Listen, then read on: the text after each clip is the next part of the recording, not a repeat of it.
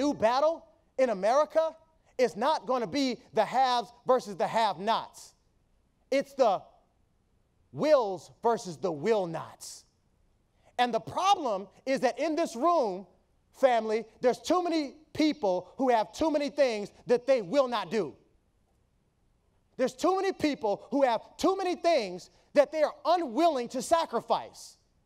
If you had to go without your phone for a day, or a week, or a month, are you willing to do that? If you had to go without some friends, if you had to go without being online, if you had to go without some things that make you comfortable, are you willing to engage in the process so that you can go through in order to get to?